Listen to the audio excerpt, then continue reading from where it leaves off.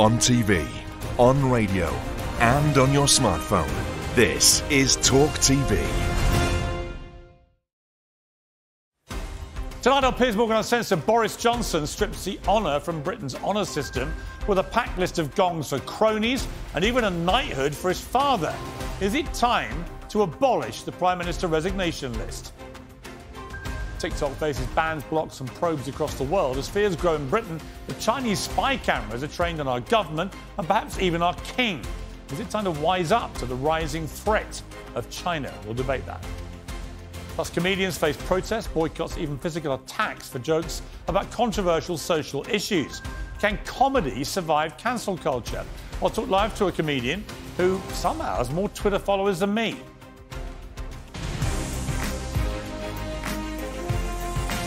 Live from London, this is Piers Morgan Uncensored. Well, good evening. Just before we get going, here is what is called, well, Tottenham Hotspur fans won't know what this is. It's called a trophy.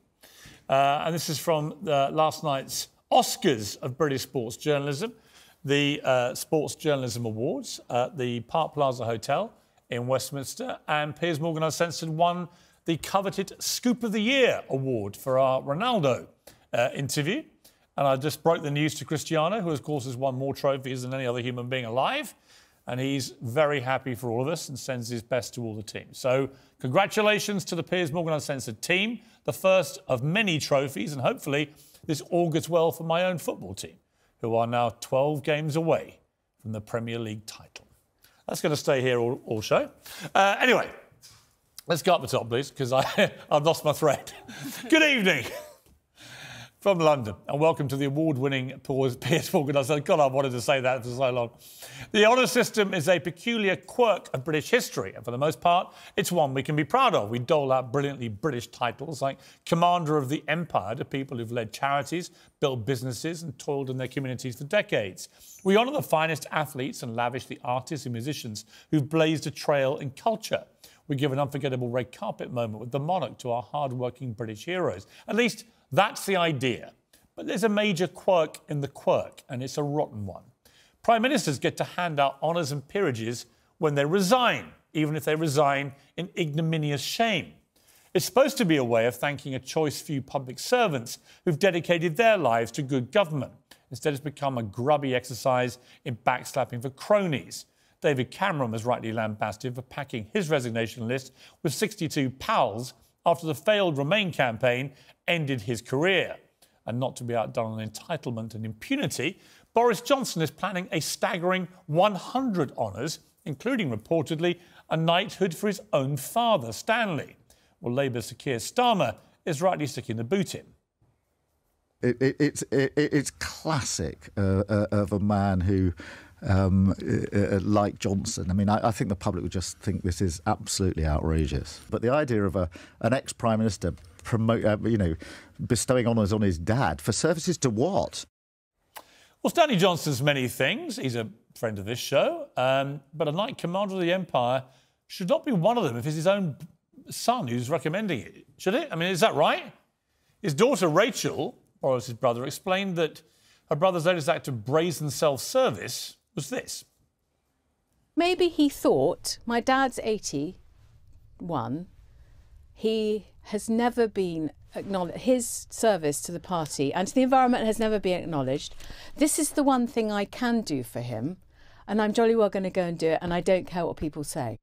Right, my father is also around that age, and he's never received a knighthood for services to his vegetable patch, amongst other things.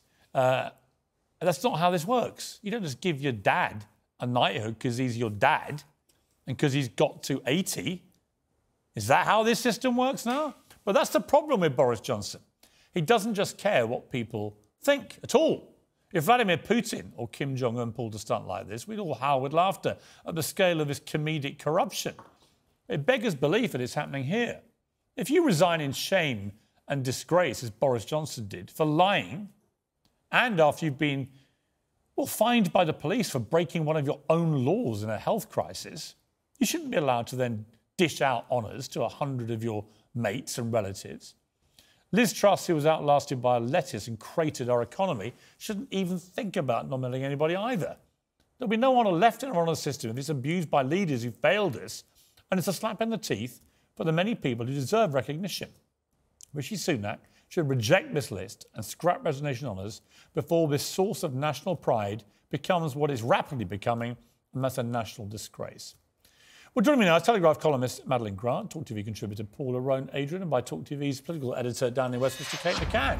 Well, I'll start with you, Kate. Are you in Westminster or are you in Downing Street? It's so dark and mysterious. I'm in Downing Street. Downing Street in Westminster, in fact. It's a double whammy. Well, welcome to the award-winning Piers Morgan Uncensored.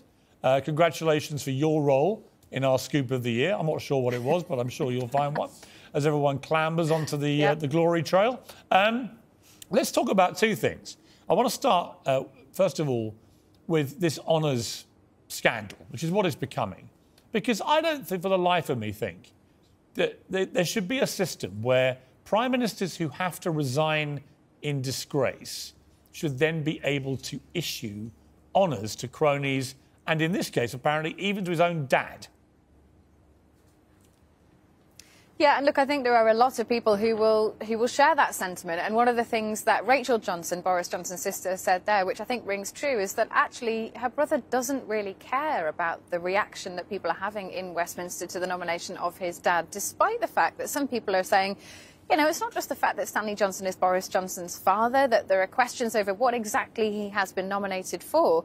There are some fairly personal reasons why maybe he might not be the type of person to be named on an honours list. Some allegations of domestic abuse, for example, and inappropriate behaviour, you know, on the front page of national newspapers too. I think what this says really is that Boris Johnson is determined to do something for those who surrounded him while he was in Number 10, and he doesn't really care that much about the reaction to it. He's nominated around 100 people. His predecessors usually nominate around 60, so it's a bumper list anyway. And I think it's fair to say that this decision has actually just pushed him further out of some people's minds in Westminster as a viable Conservative leader of the future. I know, Piers, you might think, I can't believe we're even talking about that, but people do talk about a Boris Johnson comeback. I think after his perceived misstep on the Northern Ireland Protocol deal that Rishi Sunak struck, and now this, it just makes it more difficult for people to see that happening. Right. So, Madeline, look, you identify as a Conservative, do you?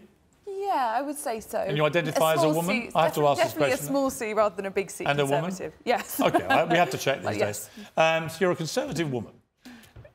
We asked 54 people today, we counted, 54 people who we would normally use on the show to defend the indefensible when it comes to Boris Johnson. It's the kind of list we have on a file. Can you defend the indefensible when it comes to Boris? And 54 people's names come up, and they normally say yes. Not one of them would come on to defend this, to defend him giving his own father. And I had nothing against Stanley. I like Stanley personally, always got on very well with him. He's been on the show a few times. But for Boris Johnson to be hounded out of office in disgrace and now dish out a knighthood to people, including his father, seems to me absurd. It's fabulously tone deaf, isn't it? Yeah. And it's sort of, you know, of course it's going to renew people's doubts about the very office and the very honour system as it currently stands. I mean, as with so many things in this country, it relies on a host of unwritten rules and conventions that people are expected to honour in not just letter, but the spirit of these rules. And it's so typical of someone like Boris Johnson that he would attempt to overstep the mark to the absolute maximum degree. You know, it's like, it's not quite Caligula nominating his horse as consul. It's not far off. It's not far off. And, you know, perhaps the Times cartoon yesterday is right, and perhaps Dylan, the dog, is next on the list. I wouldn't be surprised at all. Paula, I speak as somebody who has obviously turned down a knighthood, and if you'll believe that, you'll believe anything. I remain honourless at the moment, but there's still time. I always believe everything you say, Piers. Exactly. And also, I actually don't think working journalists, and I still consider myself one, should ever accept honours anyway, because it means that you grease the palm of a government a little too closely, in my experience. But what do you... I mean, no one will defend it, but I'm more interested about the whole system of allowing outgoing Prime Ministers. What if Liz Truss, after the 44 days of total mayhem in which she created the economy, created the pound, basically brought us to our financial knees, what if she wants to suddenly start rewarding people with her own resignation honours list? The problem is what Boris Johnson has done to himself and to the Conservative Party, some may say, is dragged our eyes down to the equivalent of the lower part of the human body. We are watching the diseased sphincter, aren't we? Spewing out. I don't really want to get down below belt with Boris Johnson. Spewing out. We don't know where he's been. That stuff that we don't tolerate ordinarily. But Boris Johnson is expecting us to just say OK to. And Rishi Sunak is expected to sign off on that. Yeah. And Rishi Sunak said to us that his government is going to be one about professionalism, one about integrity. But whilst our eyes are down so low on this human body, whilst we are wallowing in the cesspit that has been created by this lower part of the body, that is what Boris Johnson has done to the honours list. I'm really struggling with some of your analogies here, because the whole idea of thinking about Boris Johnson anywhere in the lower abdominal region is causing me to feel quite nauseous. Well, some people may have used the A word to describe him. Let's not go there. I don't want to go there. I know you're feeling a bit feisty off your holiday, but no. Let's go to another issue here. Kate McCann, come back to you at Downing Street. Big speech tonight by Rishi Sunak, really owning this issue of the small boats, one of his 5 pledges. But he was there on his own, Home Secretary, who's come up with this plan, sitting in front of him, along with the media. But let's take a look at what Rishi Sunak said. That if you come here illegally, you can't claim asylum. You can't benefit from our modern slavery protections. You can't make spurious human rights claims. And you can't stay. And once you are removed, you will be banned, as you are in America and Australia, from ever re-entering our country. Now, I understand there will be debate about the toughness of these measures. All I can say is, we have tried it every other way, and it has not worked. You know, I watched it all, Kate, with great interest. I mean, once again, I'm going to say this, I do find it quite comforting. We have a Prime Minister who can string a sentence together and doesn't sound like a blithering idiot. And he made a passionate and pretty eloquent argument, really, for nothing else has worked. Let's try this. The problem, it seems to me, is I'm not convinced it will work either. What's the general consensus about it? I think that's right, Piers. Look, there are 2 questions here. One of them is a legal issue and one of them is a practicality question. On the first one, Suella Braverman, who, as you said, was in the front row of that press conference watching the Prime Minister give that speech, she's written on the front of this bill to say, look, I can't guarantee that what we're trying to do will meet the terms of the European Convention on Human Rights. Now, that's a huge problem. That's basically the Home Secretary admitting that this is probably going to get dragged through the courts. And we know what that means because we're seeing it play out with the Rwanda policy, which, by the way, is a key part of this new pledge. It requires the Rwanda policy to make it work. So that's the first issue. How does it work legally? I think there are lots of MPs tonight who would like to see this work in practice, but who still have big legal doubts. And I asked the Prime Minister, well, look, if it does get gummed up in the courts, would you be prepared to leave the ECHR? That's what some Tories want, what reportedly the Home Secretary wants. And he said, no, we won't need to do that. I think we can get this through. So we need to see whether that's possible. The second issue is the practicality of this, because what the government is proposing is that if you arrive here in the UK illegally on a boat, you will be detained, you will be processed quickly. Now, they're saying days, and then you will either be removed to a safe country or you will be accepted into the UK in some exceptional circumstances. Now, the government can't give me numbers for how many people would be accepted, nor can they give me numbers for how many people would come here via those safe routes. But what I think is really problematic is that if you think about the numbers, Piers, 45,000 people came to the UK last year. If anything near that scale continued to come, the government would have a real problem trying to process that number of people within days. It would take weeks, months, maybe even years. And we don't have the capacity to detain that many people in detention centres, which, by the way, haven't yet been built. Also, we're saying that this legislation won't apply to the people who are already here. It applies if you make that journey from today. It is retrospective, but it's not going to apply to anybody who's already made that journey. So we still have the issue of people in hotels around the country that the government hasn't yet solved. Yeah. So a bit of a mess. All right, well, Madeleine, sell it to me. Do you believe in this? Can it work? Well, I've yet to see evidence that this policy has kind of teeth that previous efforts to do precisely this don't have. I've yet to see how it would not be subject to being completely gummed up in the courts, as Kate says, where other policies have failed. However, I do wonder if, wait for the experts to properly decode this, but I do wonder if there might be something more substantive here, because if it is just as toothless as previous attempts, then the Prime Minister has created the most tremendous rod for his own back here. You might end up with a policy that is seen very publicly to fail right before the next general election. Right. So it's quite a gamble, and I suspect that he would not have spoken in such a sort of strongly worded, positive way about this policy if he didn't think that he had a reasonable chance of actually when I getting it interviewed through. him last month in Downing Street, he was emphatic that by the end of this year, he would have significantly reduced the number of people coming over on these boats. And he wanted me to go back and interview him again at the end of the year and mark his card. So, Paula, he is, and today he was there, centre stage, on his own. Suella Braverman sitting in front of him, not on the stage with him. Quite interesting optics. He's really owning this, which makes me think, because he's no fool, Rishi Sunak, that he must think, a bit like with his Brexit deal, he's got a reasonable chance of this working. I don't see what other choice he has than to believe in himself. Because we were told that Brexit would work in terms of immigration. It hasn't done. We were told that Rwanda was going to work in terms of immigration. That's been a fiasco. And it hasn't done. And now we are told something again by the same administration. Oh, OK, so we got it wrong that time and we got it wrong this time, but this time it's going to work. And unfortunately for me, as a voter, the optics aren't enough anymore. Having said that, there's no doubt, Madeleine, that I don't see much from the Labour Party which makes any sense to me either. I think this has been a collective mess now for a very long time, and these numbers are getting bigger and bigger and bigger as the gangs realise we are weaker and weaker and weaker. And one of the big problems, Kate talked about processing. We're just not processing people. So they're all living at vast expense in quite nice hotels in many cases. That winds everybody up. I think most of the public are basically like, sort this out. Whatever you need to do, it's transparently ridiculous that we're allowing tens of thousands of people to just come on shore on these boats run by criminal gangs. A third of them, as it turned out, from Albania, not a war-torn country. People probably joining gangs already in the UK in many cases. None of this makes sense to the average British voter. Well, quite. I think, the first responsibility of a government is first and foremost to defend our borders.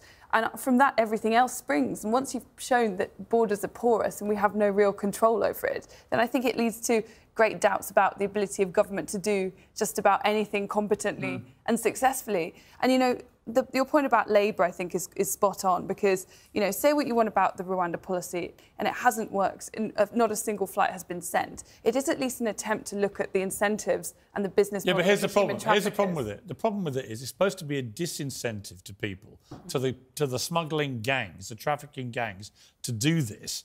But they're looking at it and see it completely frozen up in courts, and they're laughing their heads off. They're saying, well, this isn't a deterrent to anybody, right? That's the problem. The deterrents aren't working because they're not working.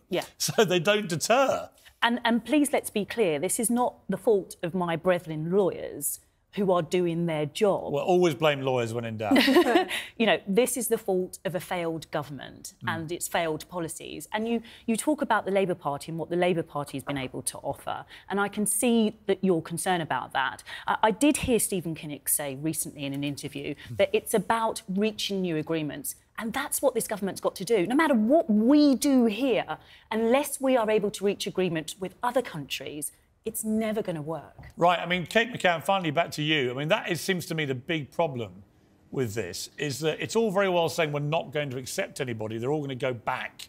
But you've got to make sure that where you want to send them back to agrees to take them. And that doesn't seem to have been agreed in advance. So I'm not, we've got one deal with Albania, but I'm not aware of any other deals where countries have agreed to take anybody back.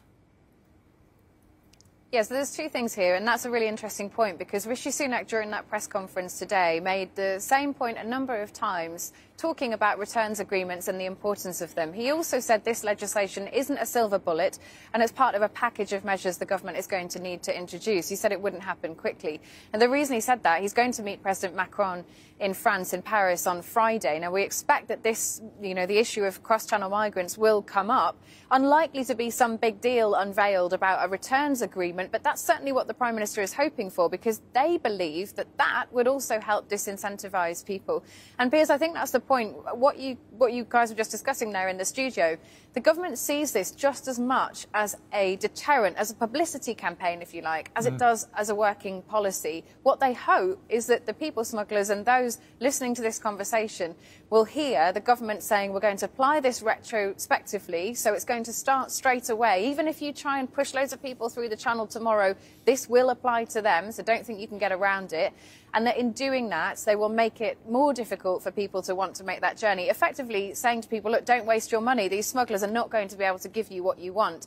The Rwanda policy is a key part of that, and the government believes that actually lawyers have said that it is legal. It does meet the terms of the legal agreements that the government has signed up to internationally. It is now it's going through the appeals process. They're going to have to wait to see how that comes out. But the government did win the first stage of that battle, so I think there is some optimism that they can get that through. They need to in order to make this new legislation well, that's today it. And the work, problem for Rishi Sunak behind the scenes are saying. Right. The problem for Rishi is the clock is ticking, and he hasn't got much time. You know, he's got to call an election within 20 months, so he hasn't got much time. Kate McCann, thank you very much indeed. Pat, you're staying with me till a little later. Next tonight, the TikTok surveillance balloons, spy cameras. Is it time to take the threat from China a little more seriously? Debating that next.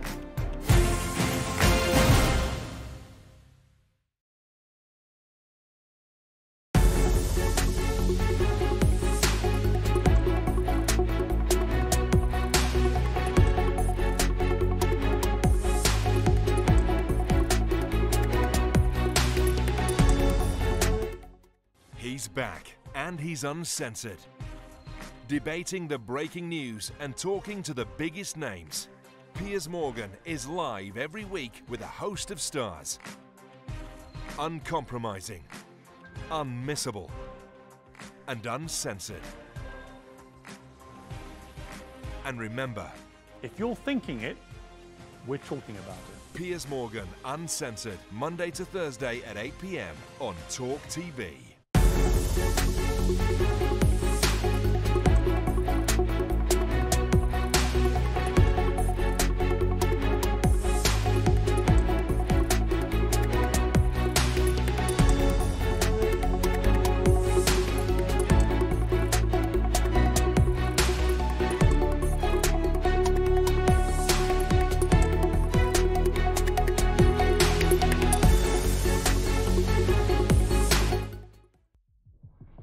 Passionate and always straight to the point.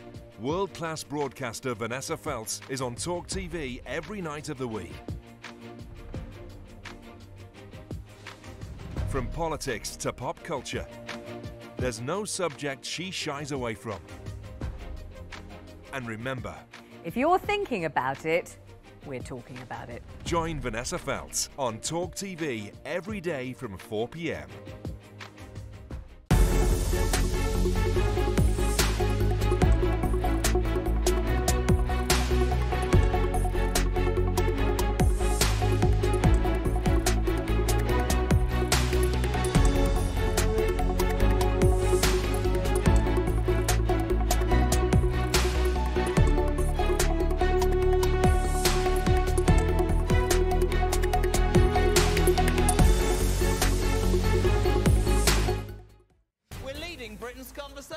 Oh no.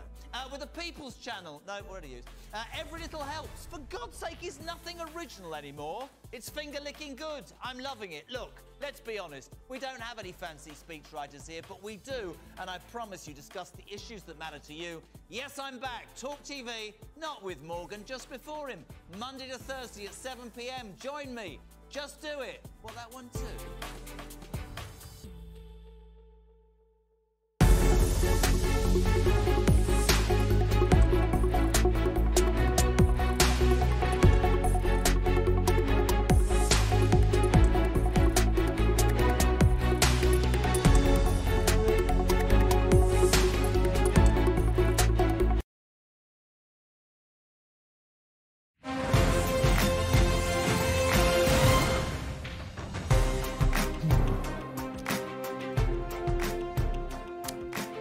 Welcome back to Piers Morgan Uncensored, your award-winning nightly show.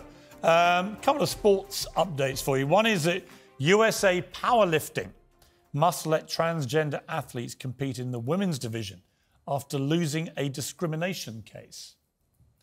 Think about that. So people who were born male with all the physical power and strength advantage of their physiology from being born male will now compete against women in powerlifting. How could that possibly be fair? How can the discrimination not now be against women born to female bodies? How can it be the other way round? This is nuts. The other sporting news is that last night I interviewed Conor Benn, the British boxing hope, who failed several drug tests, and he said this to me on air last night. When you say you didn't think you'd make it, what do you mean? I didn't think I would. I didn't think I was taking it day by day. I didn't think I'd see another day. You were feeling suicidal? Yeah, I'd say so, yeah. Well, some people were moved by that. Others were not moved by that. One of those was Chris Eubank Jr., who Conor Benn was supposed to fight just before just up in a moment, he failed his 2 drug tests.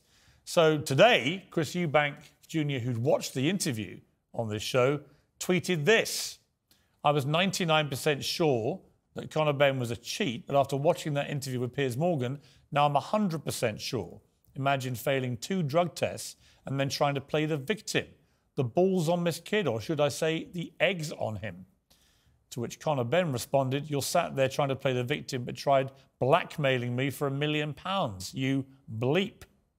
So I think one thing's for sure, if Conor Benn does get cleared to box again in the UK, and I think that will depend on whether he ever hands over the so-called dossier that will exonerate him, which only he has, that fight with Chris Eubank Jr. could be a little bit tasty, as they say in the trade.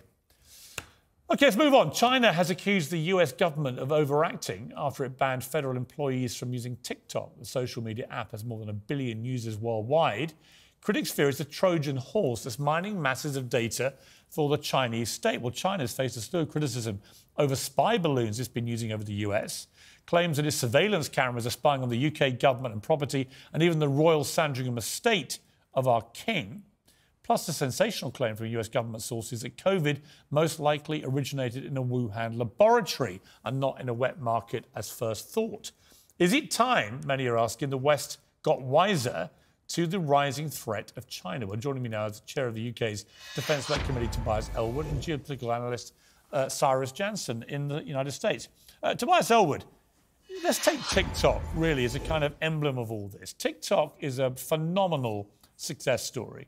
There's not a young person and a few old people in the world who's not either familiar with it or using it. 1 billion users, 1 in 7 on the planet are using this. But China controls TikTok. There is a belief that China's state has a direct involvement in TikTok. Should we be more worried than we are about TikTok basically being used by the China state to hoover up information it can then use against us?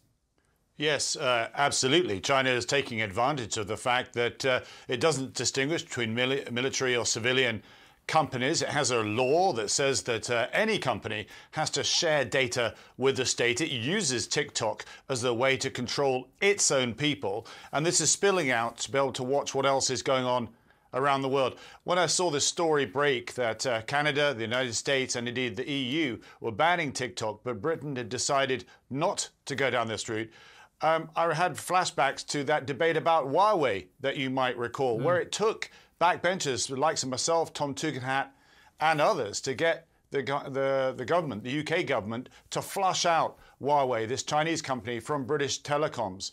And it's I think, a sign of the bigger picture that we're failing to grasp here, of how China is becoming more assertive, more abrasive, and exploiting the limitations, if you like, of our international rules-based order to further its own aggressive agenda. And we need to wake up to where all this is going. We're focused on Ukraine at the moment and Russia, but worst-case scenario is that Russia and China start working together in this axis to redesign, if you like, our rules-based order, which, as I say, has become rather wobbly in the last 30 years. OK, let's bring in Cyrus Jansen. You don't agree. Why?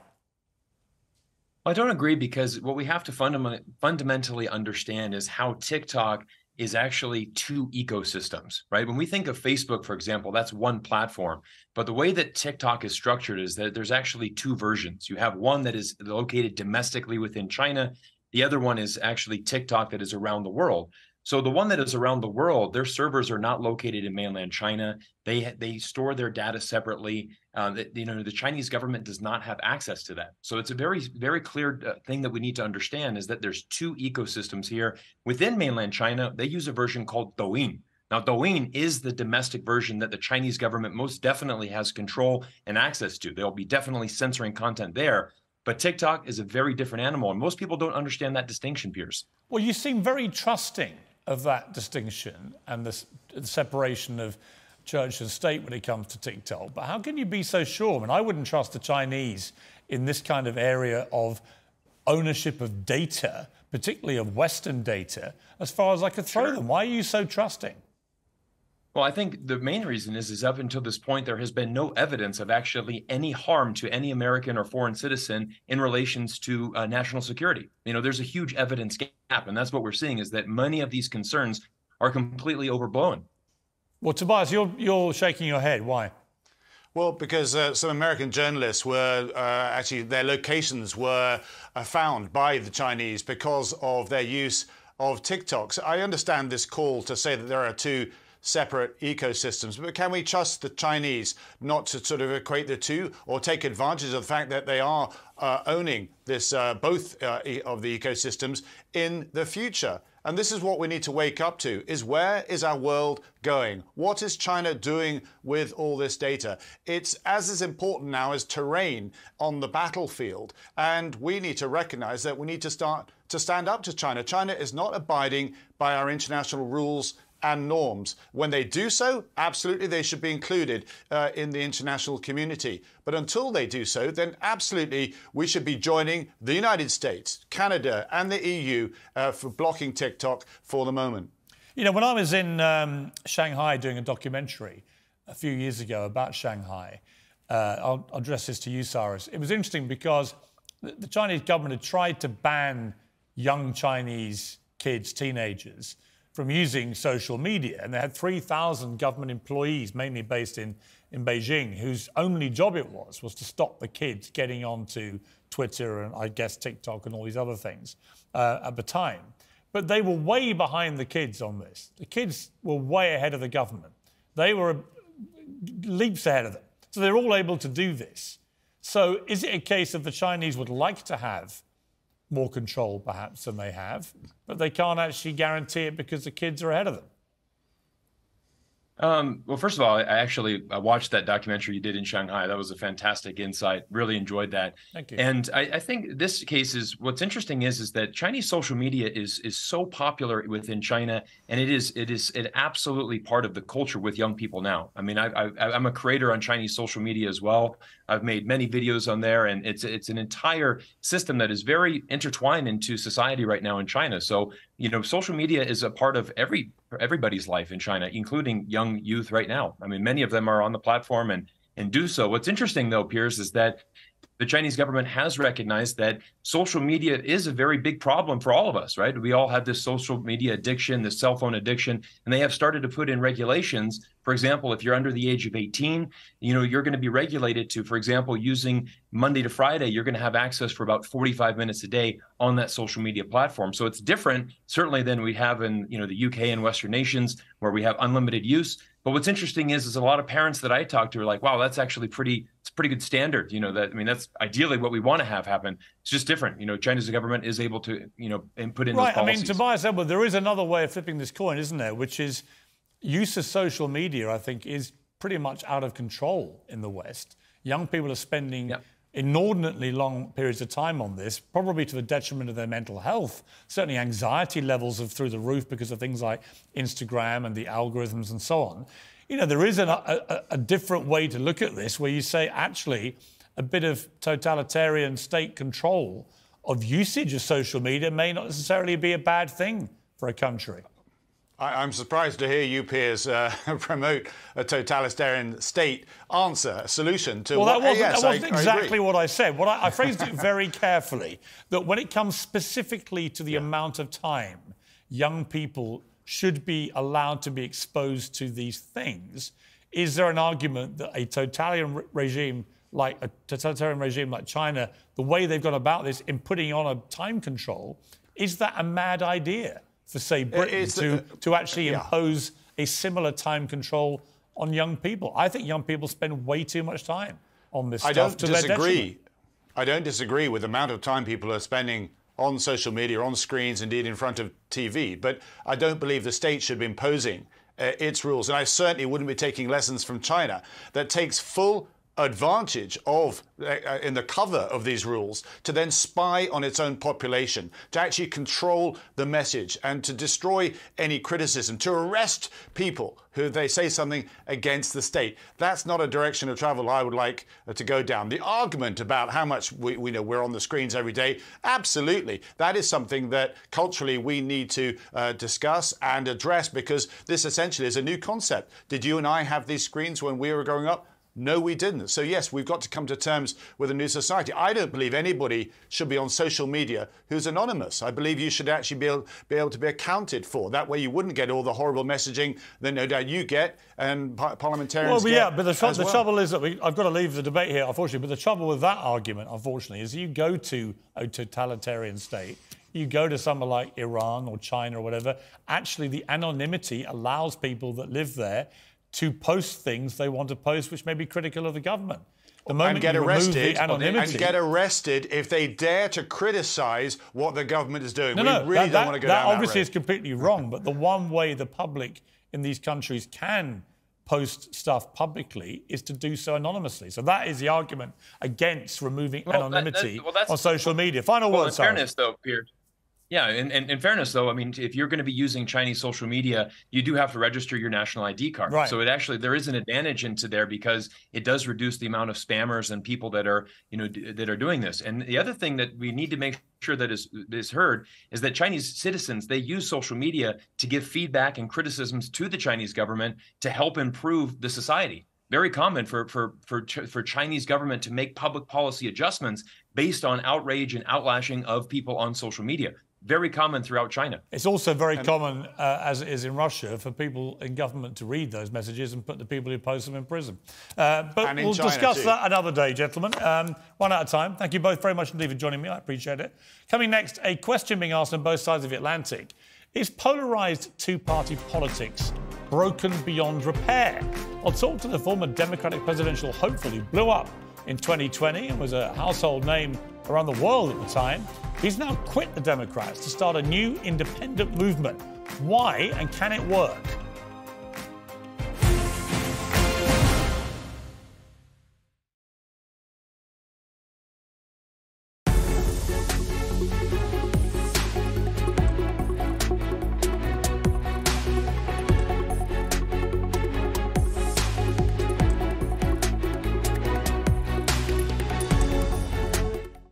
He's back, and he's uncensored. Debating the breaking news and talking to the biggest names. Piers Morgan is live every week with a host of stars. Uncompromising, unmissable, and uncensored. And remember, if you're thinking it, we're talking about it. Piers Morgan, Uncensored, Monday to Thursday at 8 p.m. on TalkTV.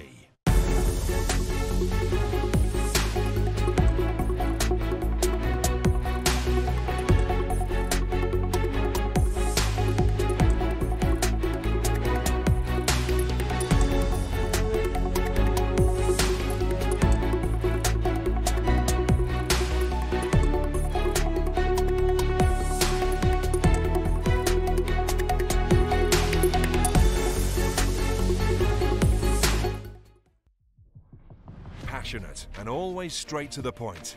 World-class broadcaster Vanessa Feltz is on TalkTV every night of the week.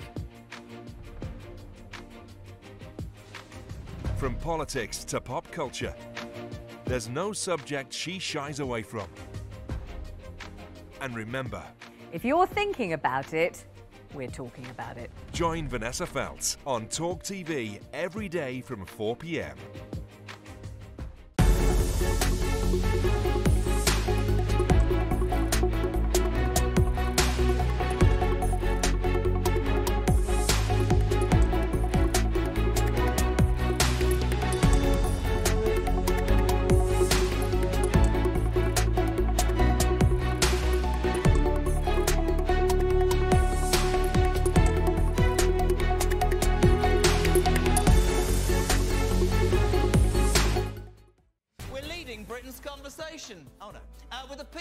channel. No, what did I use?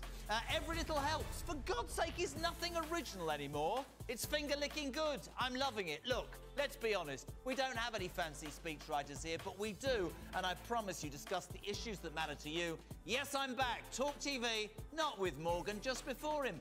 Monday to Thursday at 7 p.m. Join me. Just do it. Well, that one too.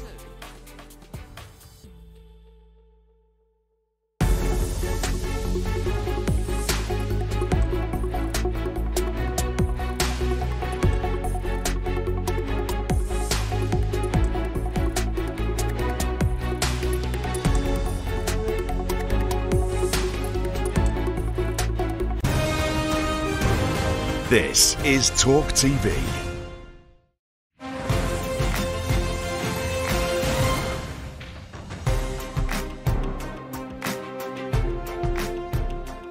Welcome back to Piers Morgan Uncensored. Andrew Yang raised tens of millions of dollars as an upstart Democrat candidate for US president in 2020, bolstered by appearances on podcasts like the Joe Rogan Experience. He even gave him support of billionaire Twitter owner Elon Musk, who said at the time, "I support Yang," adding, "our first openly goth president." I think this is very important. I'm sure we can all agree with that. It's a reference to Mr. Yang's teenage musical taste. Well, now he's quit the Democrats to begin a new movement claiming two-party politics has failed. He joins me now. Andrew Yang, thank you very much indeed for joining Piers Morgan Uncensored.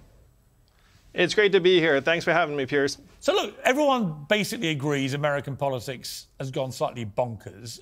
You now appear to be heading to a situation where an octogenarian may be shaping up against someone who would become an octogenarian if he was to get re-elected in a presidential race. Out of 320 million people, this does seem to be at the very lower end of ambition for a country like the United States. You've gone off now on your own path. How is that going? Is there really a place for someone like you and a movement like you to cut through America's apparently intransigent two-party system? Well, tens of thousands of Americans have already signed up for the Forward Party, Piers, because they know that the two-party system is crumbling before our eyes. And you're talking about a potential matchup between Joe Biden and Donald Trump. About 60% of Americans are not excited about either of those choices. And it's a very clear emblem of the dysfunction you're talking about, where you have two parties that claim to represent the majority of the American people. Meanwhile, about half of Americans are political independents and unrepresented in this system. That's what we're trying to change with the Forward Party. Your critics would say you started with a bit of a bang, but you're not getting much traction. In fact, it sort of appears to be slightly running out of steam. Is that true? And what can you do about it if you are?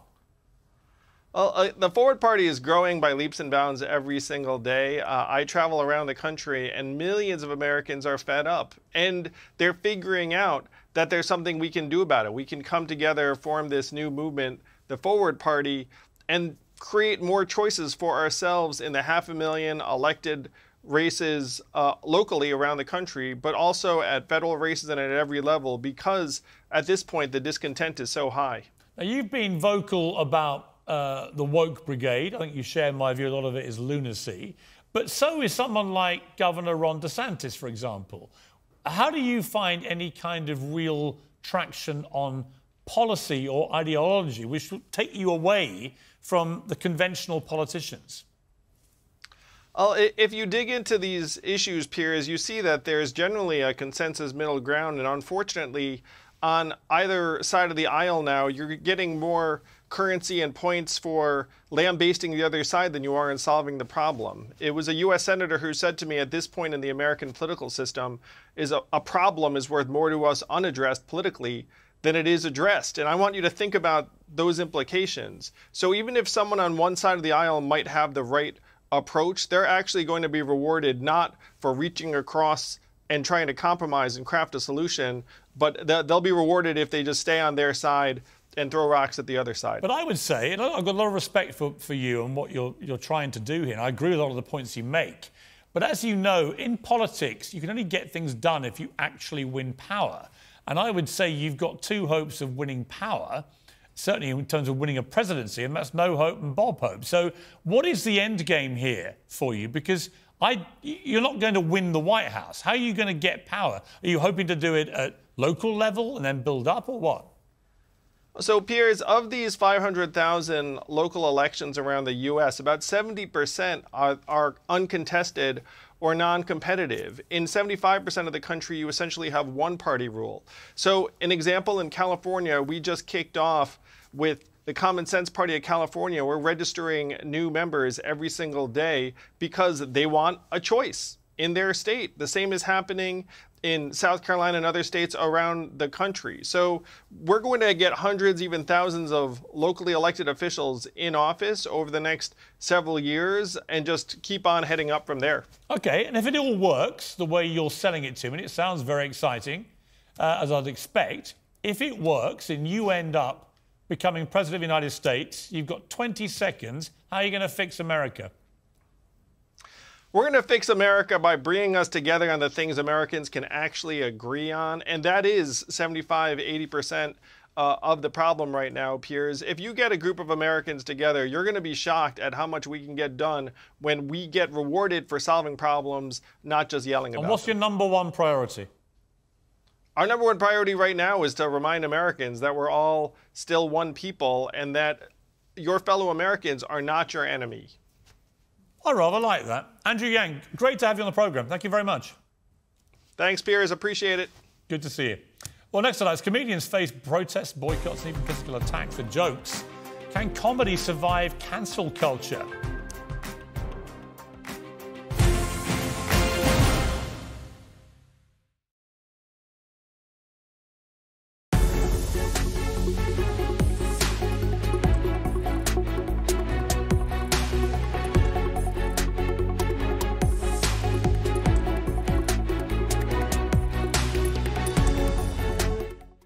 He's back, and he's uncensored. Debating the breaking news and talking to the biggest names. Piers Morgan is live every week with a host of stars. Uncompromising, unmissable, and uncensored. And remember, if you're thinking it, we're talking about it. Piers Morgan, Uncensored, Monday to Thursday at 8 p.m. on TalkTV.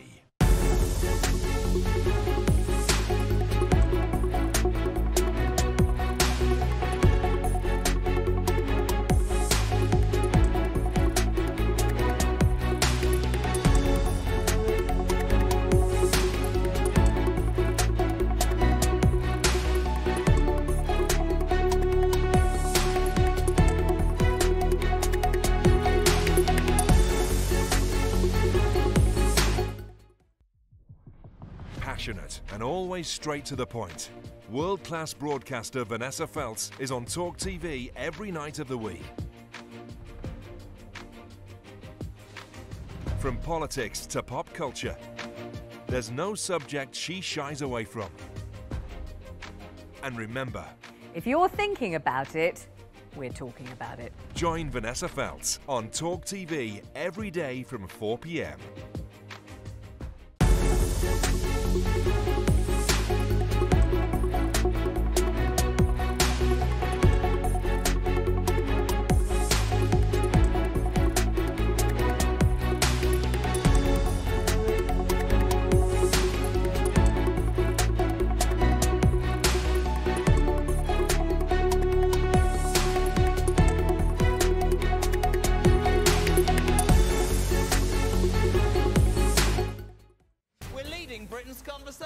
Oh no. With the People's Channel. No, what did I use? Every little helps. For God's sake, is nothing original anymore. It's finger-licking good. I'm loving it. Look, let's be honest. We don't have any fancy speechwriters here, but we do, and I promise you, discuss the issues that matter to you. Yes, I'm back. Talk TV, not with Morgan, just before him. Monday to Thursday at 7 p.m. Join me. Just do it. Well, that one too.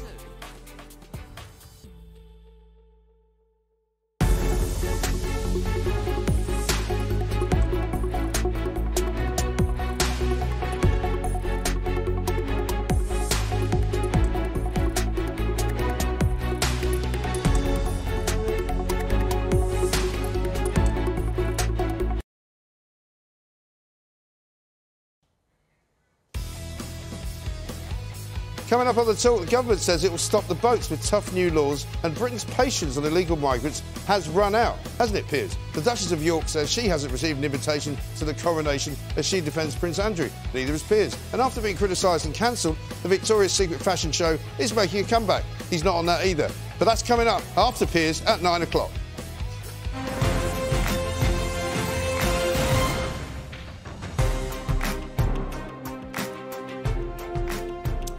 Welcome back with my Pat, Paula and Madeline. Also delighted to be joined. I say delighted. I've just found something out which may make that look ridiculous, but delighted to be joined by a very famous comedian. He's an Egyptian comedian called Bassem Youssef, who somehow has 10.9 million Twitter followers, which is more than me.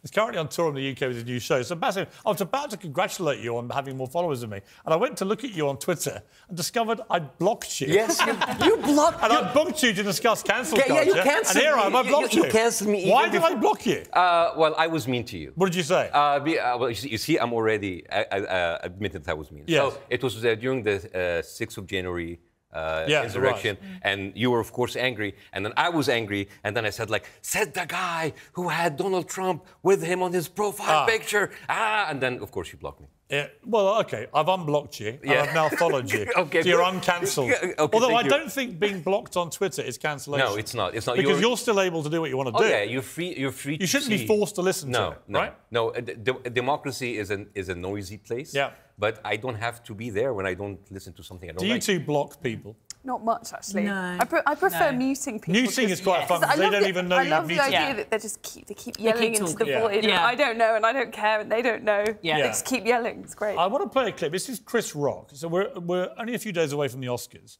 And it was a year ago that the slap that went around the world was seen, where Chris Rock was punched by Will Smith for apparently mocking Will Smith's wife, Jada. This is what Chris Rock said in his Netflix special this week about this. That's right, you say the wrong thing, get scared. Gotta watch out. You know what people say? They always say, words hurt. That's what they say. Gotta watch what you say, because words hurt. You know, anybody that says words hurt has never been punched in the face. OK, so Bassem, look, you're a comedian, highly successful, but you come from Egypt where, you know, a lot of censorship goes on, a lot of suppression goes on. Not unknown, I suspect, for comedians to get, you know, punished or even put in prison on occasion. Well, I got my show cancelled a couple of times. Right. And So I had eventually to leave. So that's for me is cancelled. But you fled to the West where you hoped there would be liberation and freedom for people like you. And you've come to a place where comedians are now getting punched and assaulted. Not just Chris Rock. I think Dave Chappelle happened to on stage and others.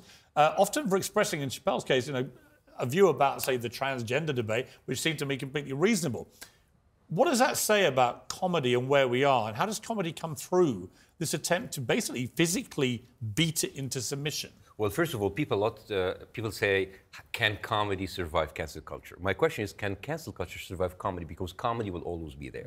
You cannot cancel comedy. You could be outraged, you can punch, you can slap, but these are isolated cases. Have you had someone try to attack you? No. What would you do if they did? Would you? I would punch back because I work out in the gym.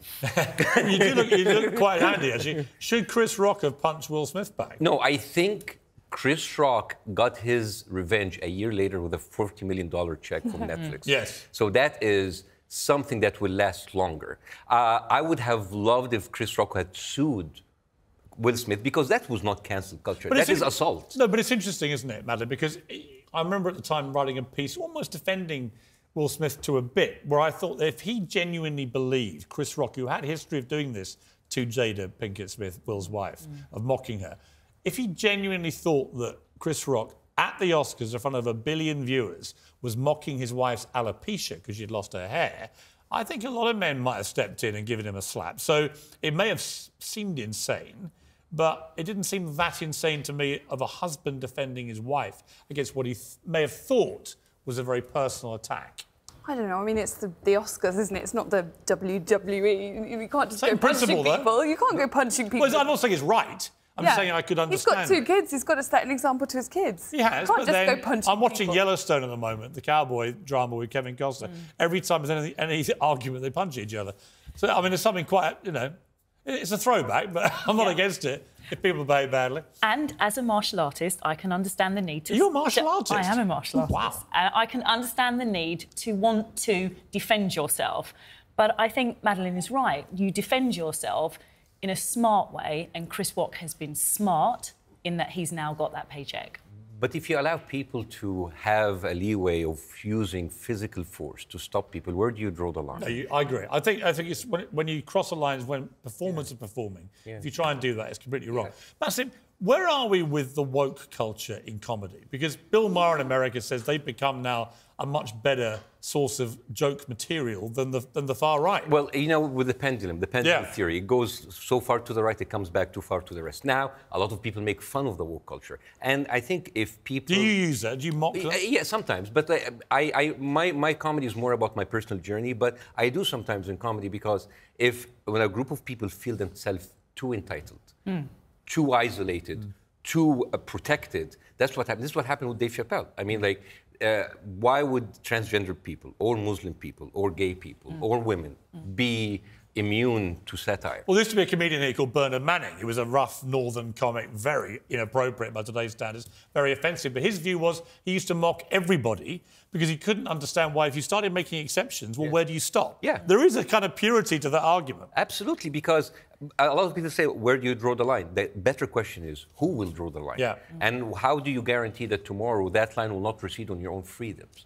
Well, I'm going to draw the line here. Bassem, you're on tour at the moment. Good luck with the tour. I'm so glad I've unblocked you. Oh, thank you so much. I'm so glad I now follow you. I'm happy that I came but all the way can you to now London. follow me and tell your followers to follow me, all right? I will That's tell the deal. And be nice on be nicer. Thank you both very much indeed. Well, that's it from me. Whatever you're up to, keep it award-winning and uncensored.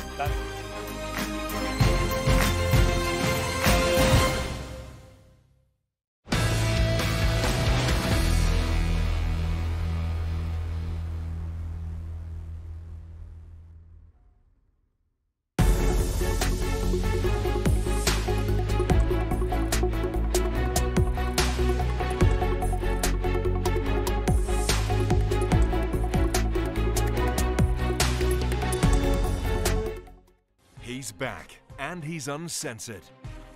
Debating the breaking news and talking to the biggest names. Piers Morgan is live every week with a host of stars.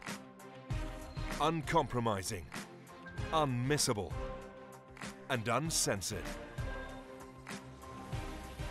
And remember, if you're thinking it, we're talking about it. Piers Morgan, Uncensored, Monday to Thursday at 8 p.m. on TalkTV.